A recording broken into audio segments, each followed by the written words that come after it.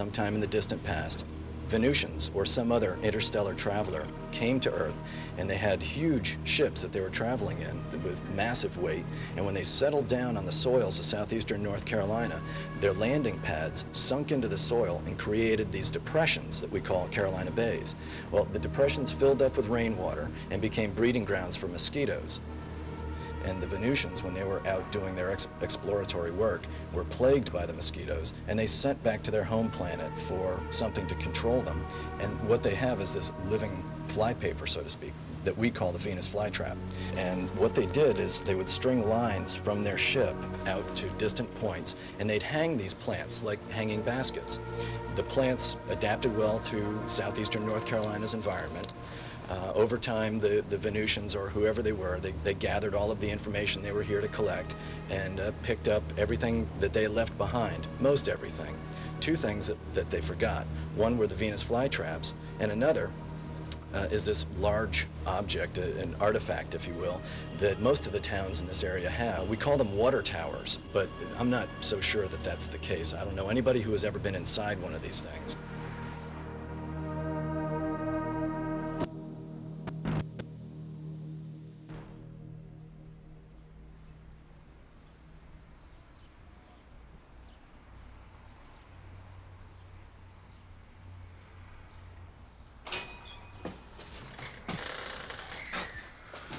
Good morning. Can I help you? Hi. Can I help you? Venus flytraps? Yes, sir. Got plenty of them. Some here and some in that room, some over there. Everywhere. See? That's what they look like. Right, I had no idea. Yeah. How long do they live? I've kept them 7, 8 years, 10 years. Really? Very That good. long? Yeah. No special feeding? No, you never feed them. We want to take one with us to Germany. We treat them there in the climate Yeah, the I'll same give way, you- indoors. I'll give you a card and tell you all about it. Oh, that would be fine. Which one would you recommend us to take? A nice one. One like that would be Yeah, good. I would have Yes. chosen that one. Can I repot it? Because the pot is not very attractive, is it? Yeah. let's hope we have a lot of flies Yeah. and mosquitoes. Yes. Oh, gosh. Want to feed them well. Nice. Interesting. Yeah. $8. $8. Well, okay. And you get your change.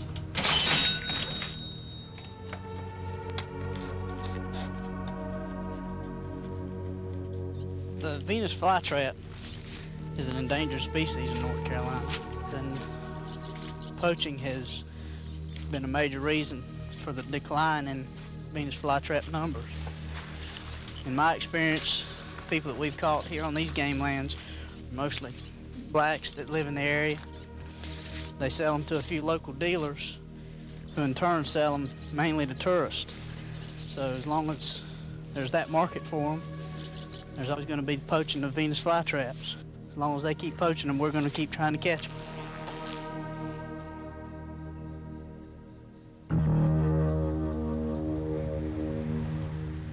We spend as much time as we possibly can trying to catch the flytrap poachers in here digging. Sometimes we're successful, sometimes we're not as successful. However, we do put a lot of pressure on them. It's a waiting game. You have to have a lot of patience and a lot of perseverance to get out there and catch them on a consistent basis. This is one of the areas that the flytrap poachers come into regularly. There's some private land over here adjoining onto the game lands here, about 600 yards down this power line. They'll be dropped off by a vehicle, come in here, hit a fire break, and work their way back out to the east side of the game lands. They can dig along these ridges. They don't have to worry too much about being seen from this road. The only problem with this is right now at this particular time of the year we've had a lot of wet weather. There's a small creek down there. Probably they're not going to use this area, so what we'll do is we'll ease on up the road here. There's a little bit better area and try it and see if we can't find some fresh tracks.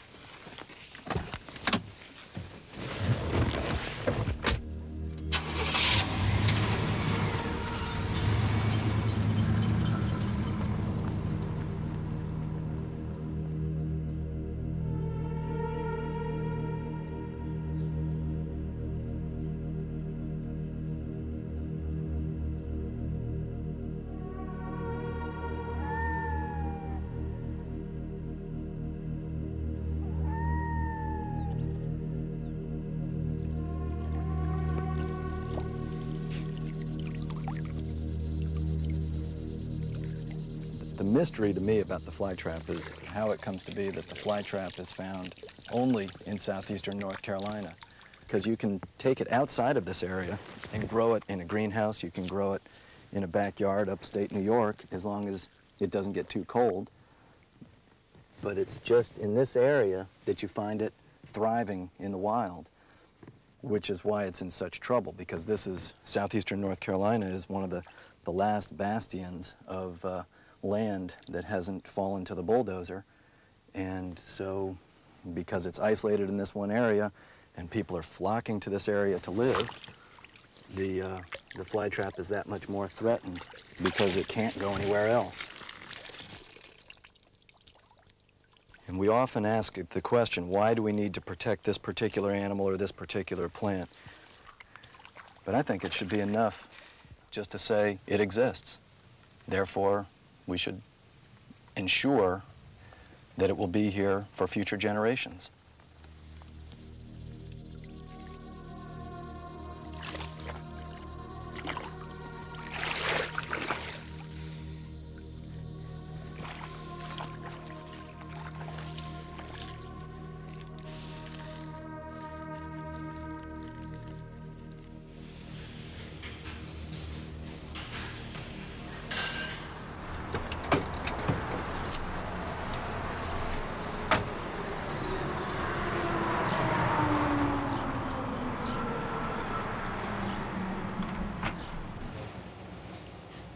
Holly Shelter is kind of the last stronghold of the Venus flytrap.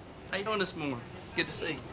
Just let me get one. I love it out here. It's kind of one of the last places where there's not a lot of development. There's nothing out here but woods and animals, and I like to take care of it.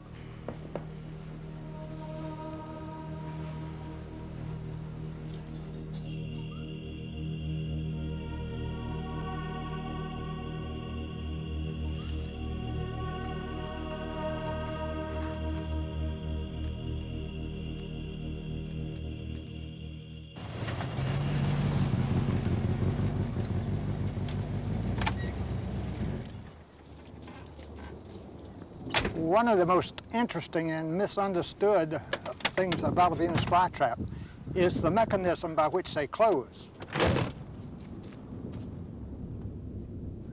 They have trigger hairs that are built in on each side of the trap, that in an insect crawling in, there are 6 trigger hairs, and if he hits one of them, nothing happens. This is nature's way of protecting the plant from overexertion or expending too much energy.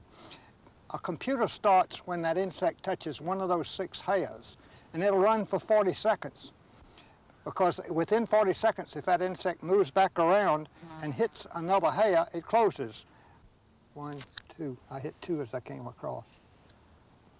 Let's try this one. They close in a hurry when you hit 2 of them together. Nature's own death trap.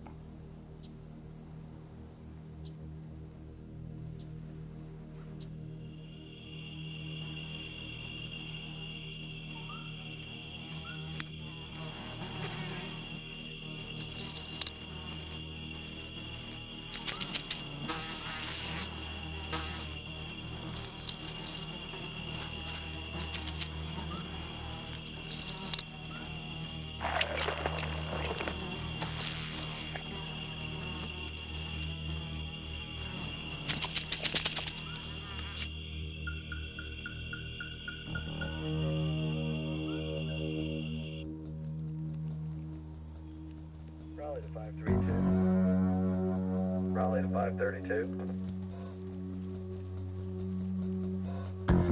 Raleigh to 532. Right, this is 532, go ahead. 10-4, we have a report of illegal fly trapping activity, Holly Shelter Game Lands. Report of a small gray car with 3 individuals seen at Eastgate, Holly Shelter. 10-4, Raleigh, I'm in the area, I'll take care of it. Car that's been seen coming in this morning is a known fly trapper, and we're going to ride around and see if we can find where he's been dropped off or some of his partners have been dropped off at. His nickname's Lemonade. Everybody calls him Lemon. He's been digging fly traps for as long as I can remember. He's been out here for years and years digging. He's been convicted 3 times this year, well, 3 times in his life, and once this year by me. The judge made a court order that says that if he's caught out here on the game lands at any time, that he'll serve an active jail sentence.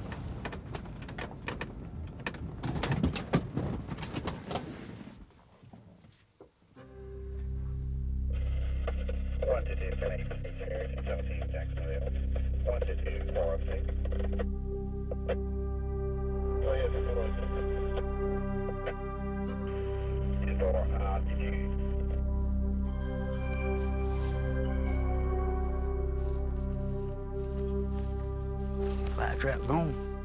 I've been chased a lot and I've been caught a lot, but here lately I learned how to beat it all the way.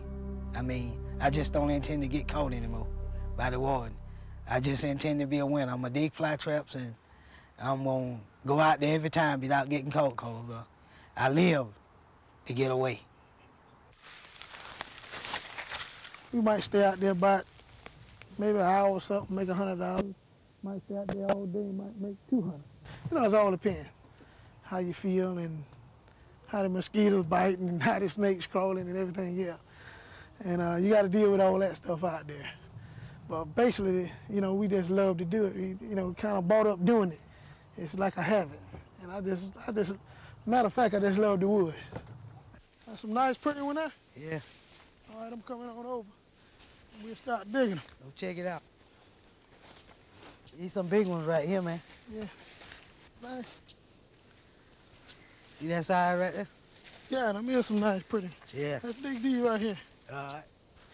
We Basically, all you got to do in the wintertime is pull the grass back. And most of the time, if you know what you're doing in your right area, all you got to do is dig down just like that. It's a very weird plant, but we don't know why it's like that, man. I reckon that's a Mother Nature thing. Basically, if you're out here digging, all you got to do, most of the time in the summertime, that flower there'll be white. What we do when we digging, we'll dig it up, and dig the fly trap out of the ground, and throw the seed right back on the ground. And that way, when you come back the next year, whenever, they'll multiply. It'll be, well, tributaries, what's down here now? Traps everywhere. You come back. I probably could come in this area right here in probably a couple hours. I probably could make $150, $200, something like that. You can come out here just because you see a lot of fly traps, and that don't mean that you can make $150 because I make it, you know. What I'm saying, it takes time. You got to learn how to dig them. Because when I first started, it was like $25, $30. But, you know, I kept on digging until anything I do, I try to master it. So I just mastered it. You know, I want to dig more than anybody else is. You know, that's the way it is. Here I am, digging traps. And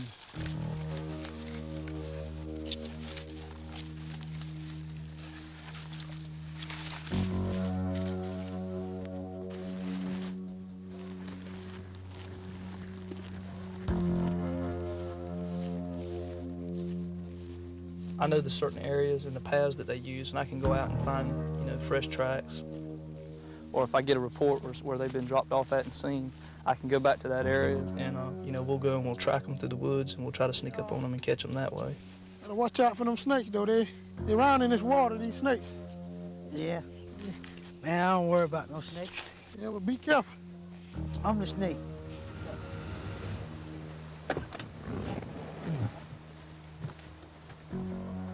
The most effective method is wearing out shoe leather. Get out there and walk in the areas where there's a lot of fly traps, where you found sign of the poachers digging, where you found sign of them coming in.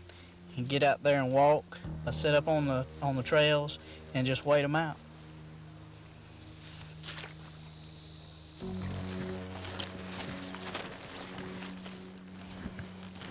See this track right here? That's been done this morning, and there's nobody that hunts in here, so see how they walked right across the creek here? They stood right here and walked around. Somebody been down here digging them, though. See that? Yeah, pretty, man. Yeah. Pretty, though. Yeah. The warden come now, we're out here digging them. He arrests us now. And then you gotta go to court and then they'll fine you. And, you know, if they keep catching you, they're gonna keep fining you. It'll be more and more and more money. And maybe later on the judge might get tired of it and give you a little bit of time in jail. When you come out here, you got helicopters at you, you got men on horses, people running at you, you know, about a fly trap. And people just got where they just ain't gonna come out here anymore and try to dig fly traps, you know, and have to go through all that trouble. But for me, hey, I just want to, hey, go down with it, you know.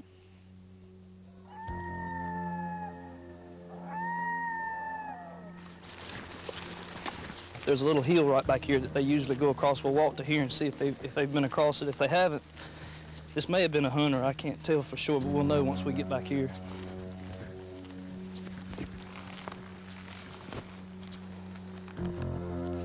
See where they walk right there.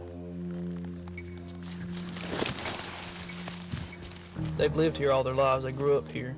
Their fathers probably dug fly traps, and their grandfathers probably dug fly traps. You know, it's something they've always done. They spend a lot of time in the woods here, and they've developed their ways of coming in and getting out. A lot of them are really good. You know, they're just as good a woodsman as you could ever find. You know, they know how to hide, and they know how to get out here, and they know the woods really well. They know it better than I do. Looks like hunters.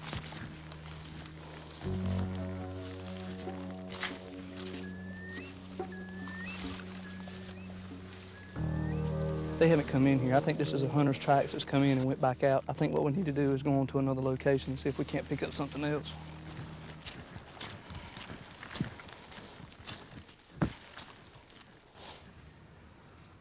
She a big one. 30-cent piece. I just like to dig anyway, 'cause I like for people to get at me. I like for the man to get at me. You ever thought about what it would be if you went out there and wasn't nobody running at you? It wouldn't be no fun, would it? That's the way I love to dig them if I got to dig them.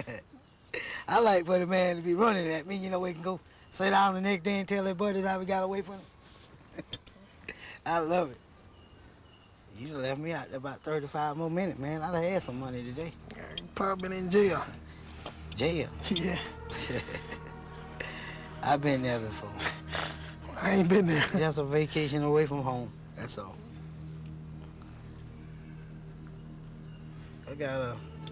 I feel like if I was doing something wrong, I could see myself really getting caught, but I feel like it's a plant that God put here to help other people, and I feel like I'm one of them people that's gonna dig them, and they gonna have to keep running. They gonna have to do whatever they can to stop me, because I don't intend to quit.